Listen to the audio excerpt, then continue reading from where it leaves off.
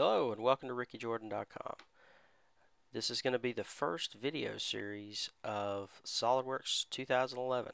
It came out officially released from NDA about almost a week ago now, back on September 1st. So this is going to be the first video where we dive into some of the functionality and take a look at what's new.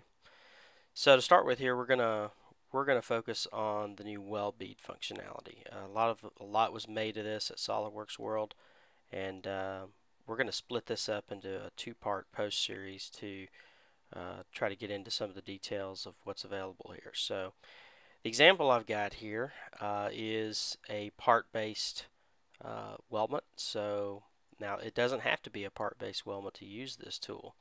And the second video will throw some examples in on the assembly of using this same function in the assemblies. But this one's part-based, so we've got a cut list, and you can see we're indeed in a part file here. So what I'm going to do is go ahead, and I've taken the liberty of adding the Weld Bead tool to the command manager under weldments.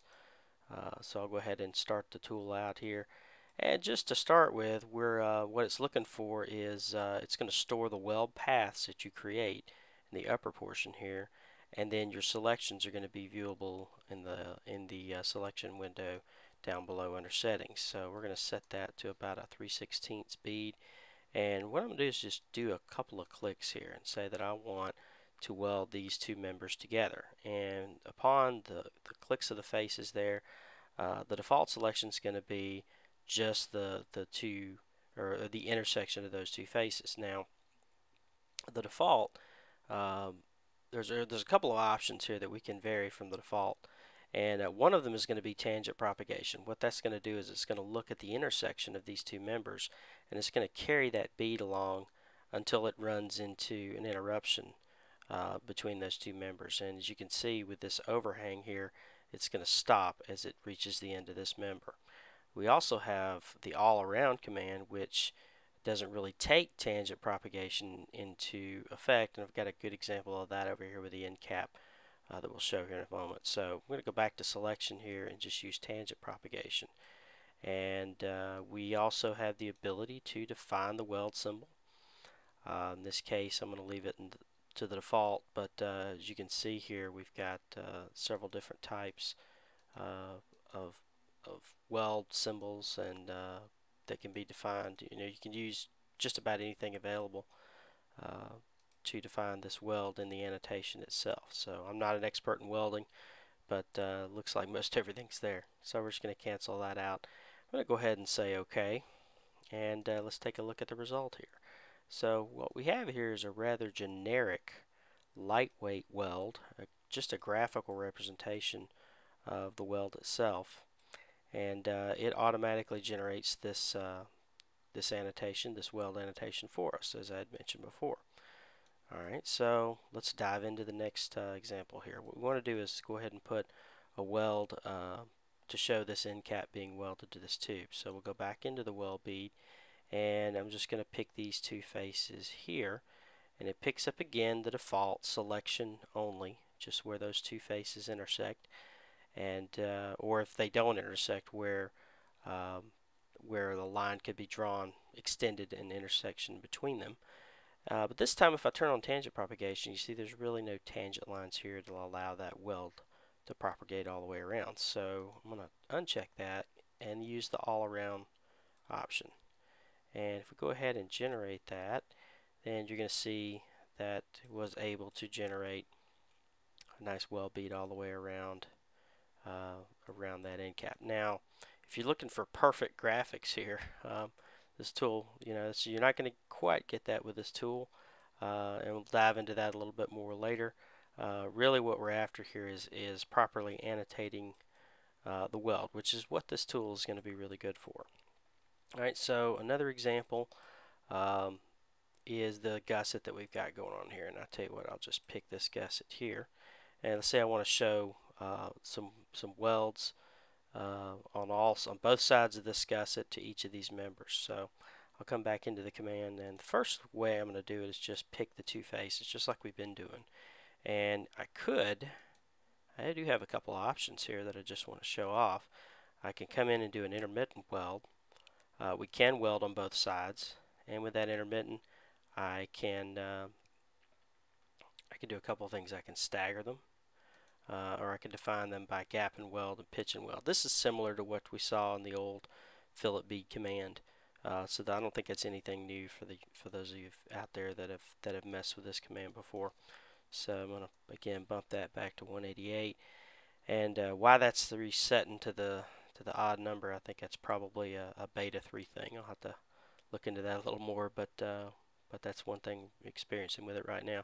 So we can do a couple things. We can right click and select a new weld path, and it automatically gets you set up for the next selection, and it will remember, since you're in the same property window or property manager window, it'll remember the settings that you had in that session. So we'll go ahead and accept that and click OK. As you can see, I've kind of taken a corner of this and defined it fairly quickly, but what if you want to go through that a little bit with a little bit more speed? There is another option that is available that will help in the speed department, and that's going to be the Smart Weld Selection tool. So this time we're going to select that. We're going to make sure that our weld size is set there, and I'm going to come over and just draw across the faces that I want to select for this weld, and I'll just come in again and just do a tangent propagation on that. Now it will remember this setting, and instead of me having to end this path and start a new one, what I can do is I can come over to the next one and just draw across another pair of faces, and it creates the next one in line for me. So you can see that very quickly here I've created those 3 beads, and everything looks pretty good for that. So let's come back around and fill in now with the end caps. And again, I could just draw across these faces, and this time though I'm going to make this one all around, and you can see the preview updates there. I can come back in, do this one rather quickly, come down and do this one rather quickly. Alright, so it takes care of all of our end faces, and we got these gussets that we want to look at now. So again, I'm just going to draw across, and this time I'm going to go back to selection. Instead of doing all around, I'm going to set this one to both sides. Okay, and there's a little trick here when you're using this quick selection tool, is to start out on an unselected face.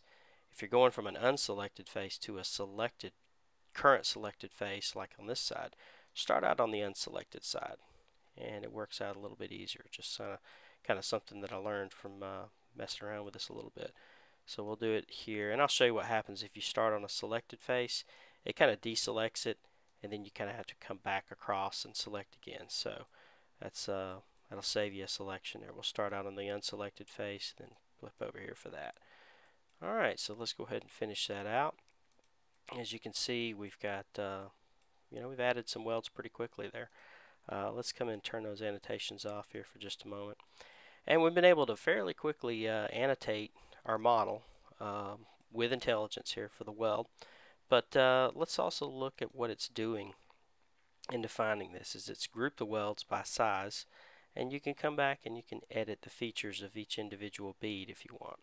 One option that is available is you also have the from to length, which has a nice instant 3D handle, which you can use to drag the start and end points of your weld if you want to trim them back a little bit. In this case, I'm going to unselect that and use the default, but the option is there. Another nice thing about this is, and it's good functionality, maybe a little bit incomplete right now. It could be better, but again, very usable functionality here is the Weld Bead properties window. So we can come in and type in values such as steel for this. If you have a particular process you want to define, you can type in something there. I looked it up, and I'll try to include the chart if I can find it again in the post here, but it's about 0.005 pounds per unit length, and our units are inches here. And when you type that value in, basically it's going to give you the total weld mass for this particular group of beads. You can see that there's There's 7 welds with a total of 41.2 inches. So it does a lot of really nice calculations there. If you want to, I'm going to take a wild guess here. If you want to say that your cost per unit mass is maybe for every pound, it costs maybe $10 in rods. Our total welding cost in this case is for 0.21 pounds is going to be $2.06. So you've got some options here on how you want to how you can come in and define this. You can even put some definition in here for the welding time, number of weld passes, stuff like that. So it's a nice little start. I definitely would like to see this functionality enhanced. We can come back in here. We'll go ahead and define out everything, just at least for the material. Not going to worry too much about the cost there, but I'll get my weight. Now, definitely enhancement request area. This mass for these welds is not going to be included. And yes, I did this to you. It's off the screen. But it's not going to be included in the mass properties for this. So you will have to track your mass properties separately for now. Like to definitely see that in 2012 enhanced, or maybe in a service pack of 2011 would be great. But there's definitely it's not an easy thing to do from a standpoint of making sure that not only the weight is updated, but the CG moments of inertia calculations are still accurate in including items like this. So you know, if it takes a little bit longer to get that in, I can see how that's probably the more difficult task to do. But anyway, that's the basics of the modeling environment here. I'm just going to show you a really quick on the drawing side kind of what's going on here. I don't even have views set up yet, but I'll just come in and pop in a couple of views real quick. And we can show some of the things that are available. Let's do I'll just do standard 3 views for now. And what you can do is you can include those lightweight beads in your model items. So we're going to say entire model. I'm going to turn off dimensions just for a little bit because I want to focus more on the annotations, the caterpillars, and the end treatment conditions that are going to be defined here. So go ahead and select OK. And what it's done is, if you look into the views, it's gone in and put end treatments, okay, and caterpillars automatically in all the locations that we define the weld beads. So definitely some nice functionality. I've got by default accidentally here I've got center lines, so that's what those lines are there for. That's an error on my part, but nice to see that in the drawing package itself. And the interesting thing about this is that you can actually select a line and define a custom caterpillar as well. If you want to define the caterpillars in a drawing and you're not necessarily using the weld bead command itself, you still have that capability in the drawing environment. So that's all for the first part of it. For part 1 here, kind of a long video, but what I'm going to do is in the next video we'll show a couple of more complex weldments, and then I'll tell you a little bit about some of my thoughts on it. I think this is a good tool. Could be better in a couple of areas, and I definitely look to have for them to have some enhancements for this. But in general, I think the purpose of this tool was to get us something that is not going to interrupt assembly performance for large assemblies, which is very important, and allow us to add beads quickly, or to annotate weld beads quickly, and then thirdly, to be able to go across complex intersections, which I can tell you for sure that some of these intersections that we had up here was not possible using the old fillet bead command. So definite improvements in that department. Well, anyway, that's all for now. I'll see you folks next time. Stay tuned. More to come.